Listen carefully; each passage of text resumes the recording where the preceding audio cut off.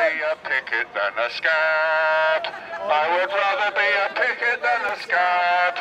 I would rather be a picket, rather be a picket, rather be a picket than a scab. The fact that we have been forced to pay into to bail out bankers, and instead of that our pensions, our rights, our contracts have been torn up.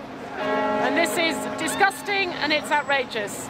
And this government is just attacking the next generation. I'm a lecturers' union. The students are being attacked. Their fees have been tripled. I don't know if I'm going to have students next year because I teach at a working class university, University of East London.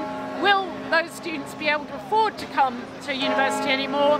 That is a complete disgrace. I'm all for revolution. I'm all for bringing down Parliament.